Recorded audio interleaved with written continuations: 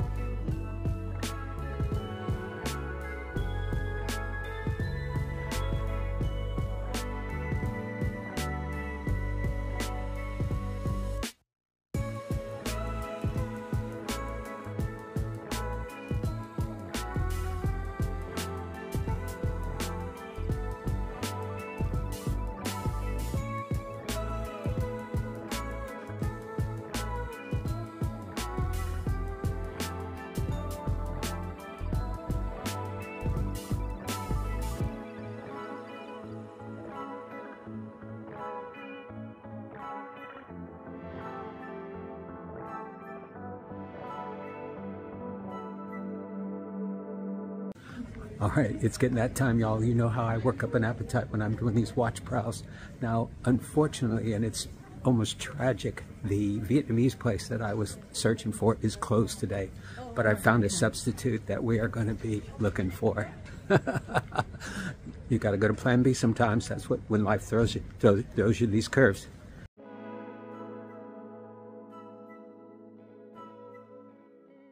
All right, right next to the King Richard III is, look at this, Mr. Wong's Hot Pot. Let's go on in.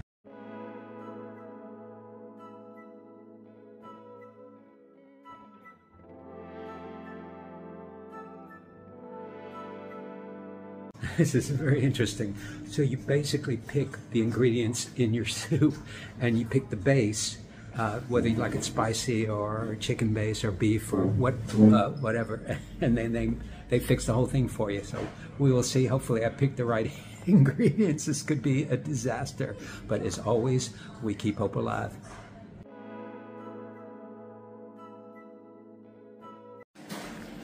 Look at that, y'all. Chinese hot pot. Wow, that's on fire.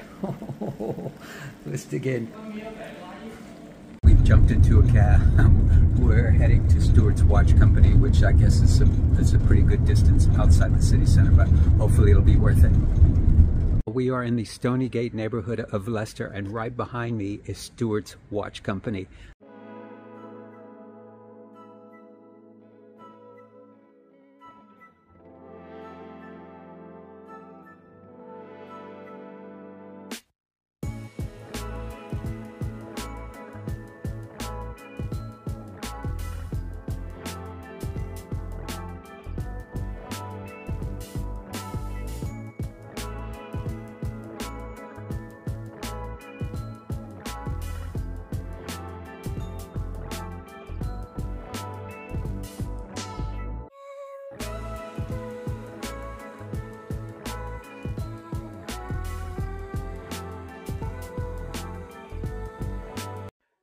There we go.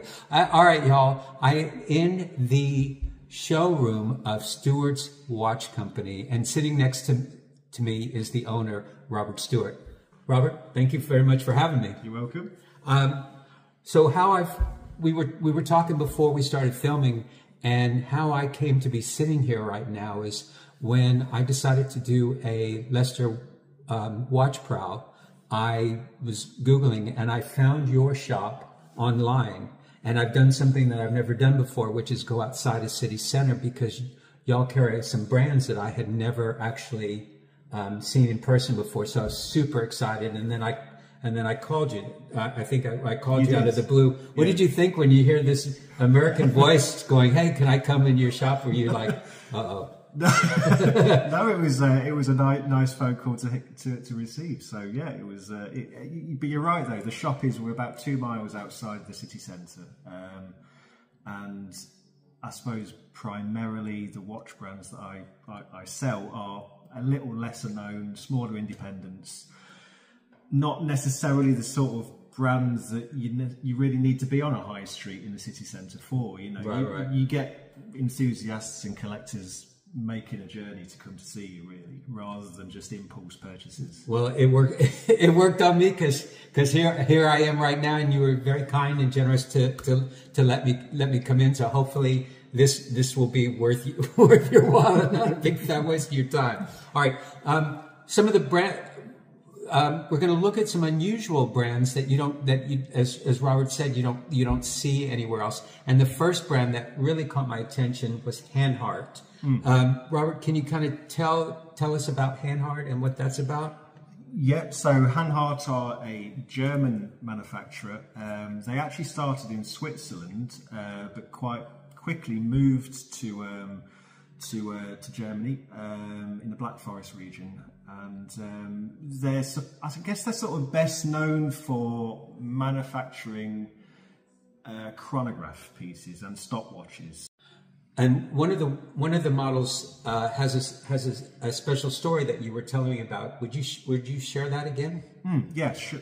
So basically, Hanhart currently only produce this black dial model in in a 42 and a 39mm case size, but they only offer it currently with a standard chronograph manual wind movement. Okay. I asked Hanhart if they could produce the 39mm case size with the all black dial and a flyback movement. Okay. Because I kind of felt, well, most collectors would say that's the original 417, or I suppose the Steve McQueen. All right. So that was the watch he wore. It was a 39mm black dial 417 with a flyback manual movement. So this is the one. This has it basically. So I suppose it's like a custom made piece. And they did it for you? Yeah. So I asked if they're able to do this. Wow. They said, yeah, sure. I think they do it for another retailer based in Australia as well. So it's not like it's unique to me only. But within the UK, certainly within the UK, yeah. That's, see, folks, we're dealing with important people here. Awesome. Well, the 39s, these are the ones I thought, what a perfect size. And can you tell us a little bit about these straps? Yeah, so this is called a bund strap. So basically, it's just got this leather underlay that fits underneath the watch. You can remove it really easily because all watches now have these quick release spring bars, so you can just flip it off without any difficulty. I would say it's a kind of a 50-50 split really, whether you like it or you don't. I think it looks super cool. It looks really cool, but not everybody finds the height that it adds to the watch quite to everyone's taste. Fair enough. Just personal. At least you have options there. Yeah, you can take it off. And then you'll have this one with a bigger dial and the tan strap. What's the story with this one? Yeah, so that one is called the 417 Moby Dick, and it became known as the Moby Dick because amongst collectors of Hanhart watches, it was a real rare beast back in the day when it was originally manufactured back in the 1950s again. Okay. So the white dial variants are really hard to find on the pre-owned market, the original white dial variant. So this one has just become known as the Moby Dick. And so is that among collectors it's known as Moby Dick, or is that the company calls it that? Well, it was originally amongst collectors that were calling it this, and Hanhart took that name and just added it to this watch. Oh, right. Like you might as well take advantage of it. Yeah, So if you get a hold of Hanhart and you say Moby Dick, they'll know exactly what you're talking about. It's nothing to do with a novel.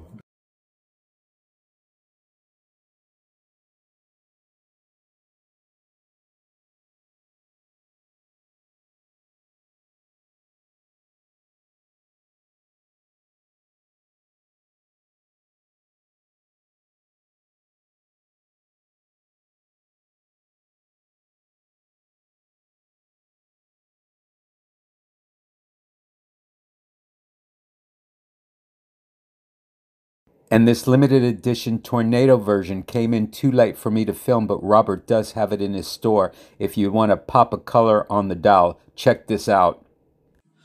Another brand that y'all have is one that I hadn't heard of, and you've been telling me about. Can you tell us about this? So it's a company called Habring, or Habring 2. It is two people, basically. It's Richard and Maria Habring. And they're a tiny company based in Austria. Okay. They produce around 200 to 300 watches in a year. So really? That's small it? production. Their kind of thing, I suppose, is they offer alternatives to a watch collector's box of watches. So they produce complications that I suppose aren't commonly seen. Some would argue whether they even have a point, like this one, but that's not really the point of Habring. Okay. It's to offer something that is completely different. And speaking of completely different, what's going on? What's going on over here with this sub dial? Yeah, so it feels a little bit like you're in fast forward, doesn't it? So you've got this flashing sub dial that turns 1/8 of a second intervals. And then your standard running second hand, which sits in the centre of the dial, is called a deadbeat centre second hand. So rather than sweep like a standard mechanical watch, it ticks like a quartz, but it is a manually wound mechanical movement. Wow. It's an in-house movement now. So Richard, a bit of a backstory on Richard Habring. He used to work for IWC back in the 90s. Okay. And he helped to develop the IWC Doppel chronograph movement. Really? So wow. It was basically a really heavily modified Valjoux 7750 movement, and it was considered to be the first Doppel chronograph movement that didn't break. So it actually worked. And so this couple, they know what they've been in the business. He's got a proper pedigree, yeah. So he knows what he's doing, and yeah, they just like to make watches that I suppose that are just a bit more unique, a bit different. And this is another one of theirs. Yeah. So this one, it's kind of very similar, I suppose, to the other one that you just showed, but this one doesn't have the flashing subdial. This one's just got a deadbeat centre second hand. Wow, that's good looking. The design, though, is very much a sort of a pilot's watch, I suppose, like a 1940s era pilot's watch. Arabic numerals, black dial, cathedral-shaped hands. Right. Yeah, it's just kind of what it's got going on the inside, which is quite different. And this is also a manual. Yeah, manual eye movement. And you see the centre wheel. That's what's been stopped and released to create that tick. That's very cool. Really interesting. And Robert, one more brand that you've got really caught my eye. Can you talk a little bit about this? Yeah, so a Swiss brand called Ollech and Wajs. Ollech and Wajs? Yeah, so it's two surnames basically. Started in the 1950s. I would say that their heyday or their most popular period was during the 1960s. Really? They were one of the first brands to offer a mail order sales service. So they would advertise within magazines, and you would send off for your watch and they would post it out.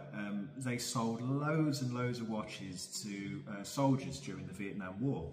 Really? Because apparently their standard issue watch wasn't very reliable. I don't know who it was actually who made it. It could have been Hamilton maybe, I'm not sure. Okay. But they advertised in a lot of these military magazines that the soldiers would read, and they would send off for these watches. And yeah, so they were selling a lot of watches back in the 1960s.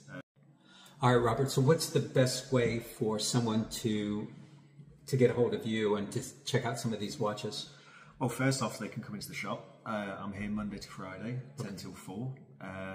So yeah, absolutely welcome to come in. The shop's always set up. It's not an appointment only, so you can just walk straight in. Obviously, there's a website. Everything's listed on there. The website address is stewartswatches.co.uk. So www.stewartswatches.co.uk. Yep. And then your Instagram? Instagram is Stewarts_watch_co. There you go. I'll leave all the information in the description below. All right, listen, Robert. Thank you so much for having me in. And listen, y'all, definitely, if you find yourself in greater Leicester area, or like me, you go to Leicester for this. It will be well worth a visit, because I personally, I don't know how you feel about it. I know y'all are big. You do a lot of people ordering online. Yeah, for the most part. Although I have a business, and a bricks and mortar business, right? You know, so much of it nowadays is mail order. But I never wanted to just be an online store. You know, I still like the old school. I'm with you 100%. I personally like to see it on my watch, but I know I have lots of watch pals who order without hesitation, and so by all means, give Robert a shot and definitely come on into the shop. It is well worth it. I'm super excited. Listen, I really appreciate you having us in. Oh, thanks for coming. Thank you. All right, y'all. That's it from me today. I've got a train to catch to get back to Manchester. Of course, we've got a huge thank you to Robert over at his Stewart's Watch Company for inviting us in and showing us those super cool watches. So by all means, check out his website or come on into Leicester and go over to his shop. He will look after you very well. And you all know the rule. Be sure and tell him that Rob the American sent you. And if you enjoyed this video, please give it a like and subscribe to my channel. And by all means, leave a comment down below on your thoughts on anything you've seen today. And join me again for some more Watch Talk. Y'all take good care.